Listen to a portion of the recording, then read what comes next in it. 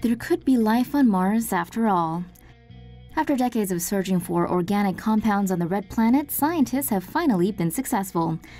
Rock and soil samples taken by NASA's Curiosity rover from an ancient Martian lake bed has yielded organic molecules believed to be 3 billion years old. Organic molecules are chemical compounds that contain carbon. They can come from both living and non-living sources and are the building blocks for all life on Earth. Curiosity's sample analysis on Mars instrument heated the samples to over 1,000 degrees Fahrenheit, releasing small hydrocarbons that may be fragments of bigger, more complex molecules. While the organics could have biological sources, NASA says they are just as likely to have merged from geological processes or from a meteor crashing into the planet. Still, the discovery of the molecules sheds light on the planet's history, painting a picture of an ancient Mars that had favorable conditions for life. It likewise spurs on future explorations, with both NASA and the European Space Agency developing new technologies to search for signs of life. Life on Mars? China's concept Martian forest city. Matt Damon sure could have used one of these concept Mars homes in 2015's The Martian. The concept from the Chinese Space Agency, Tongji University, and Stefano Boeri Architects would see a spaceship ferry a colony of massive pods containing forest cities from Earth toward Mars. Once the pods have touched down on the red planet, in Habitat reports they would use ecosystemic seeds to take root. This colony of forest city giant pods, dubbed New Shanghai, would also reportedly contain an infrastructure and an Earth-like atmosphere. Would you like to live in New Shanghai? Scientists may have discovered water at Mars' equator. If you're looking for another reason to move to Mars, here you go. After re-examining old satellite data from 2002 to 2009 by Mars Odyssey's neutron spectrometer, scientists may have discovered ice around Mars' equator. The neutron spectrometer can't directly detect water, but by measuring neutrons, it can detect hydrogen signature, which could mark the presence of water or other hydrogen-bearing substances.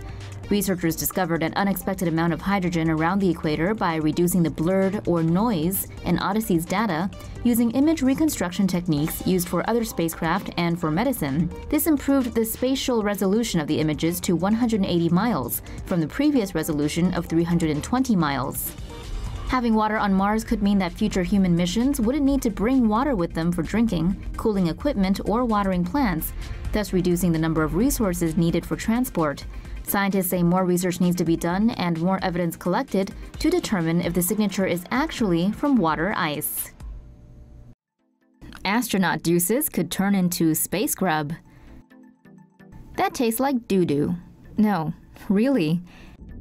In the future, astronauts traveling to Mars will need to recycle and reuse as much as possible, including their feces.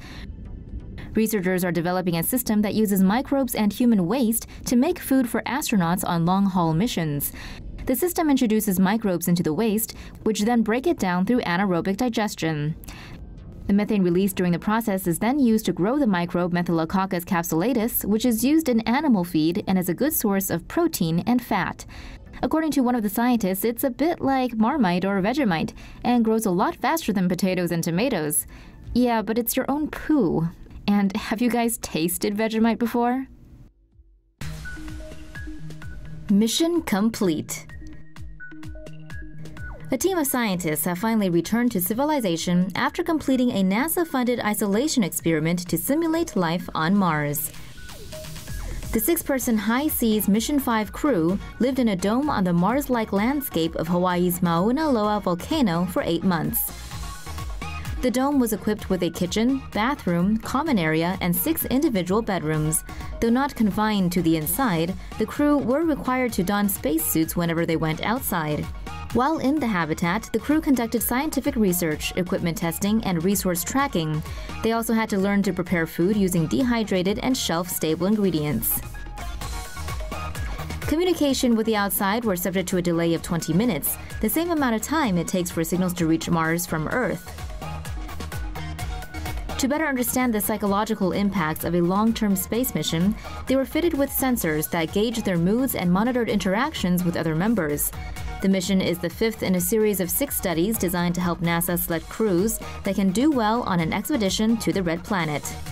The sixth and final high seas mission will also last for 8 months and is slated to begin in January of 2018.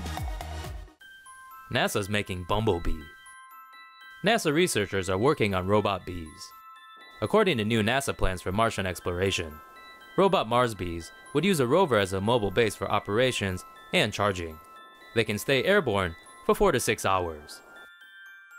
The space agency says the Mars bee is the size of a bumblebee, with a wingspan similar to a cicada.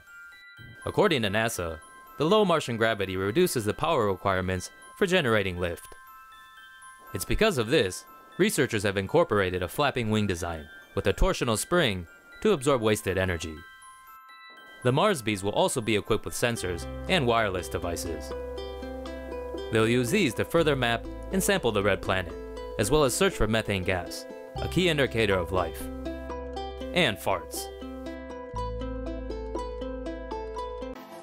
Martian atmosphere could be used to make oxygen and rocket fuel. Mars may one day be able to sustain a human outpost with the help from the planet's own environment. 96% of the Martian atmosphere is made up of carbon dioxide. Researchers believe this abundant resource, combined with the cold Martian temperature and non-thermal plasma, can produce oxygen and carbon monoxide. Local production of these gases on Mars could, in theory, help sustain an outpost or even colony on the red planet with oxygen, and help with the deeper exploration of the solar system using carbon monoxide as fuel. But that being said, it's all speculation for the moment, so it looks like we won't be joining Matt Damon anytime soon.